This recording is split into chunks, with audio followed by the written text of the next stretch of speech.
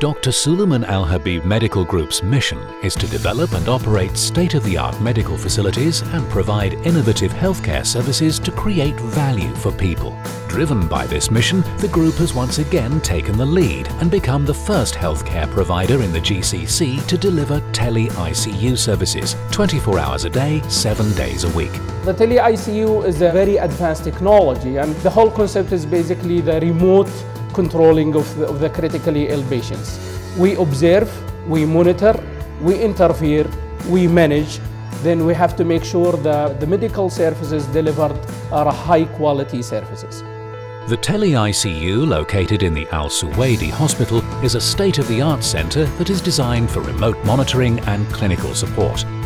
It reflects a new concept in ICU services, where all the ICUs of the network are connected to a command and control centre equipped with the latest TeleICU technologies and a rapid response team comprised of intensivists and highly trained ICU staff. The daily work in TeleICU is including monitoring and observing and managing the critical care departments all over the HMG.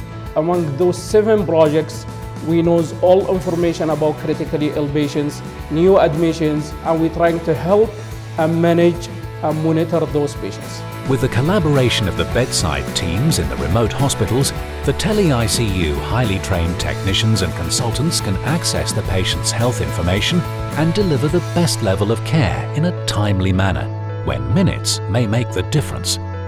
The TeleICU Command Centre allows for the management of critically ill patients anywhere in the GCC, in locations where intensivists may not be available.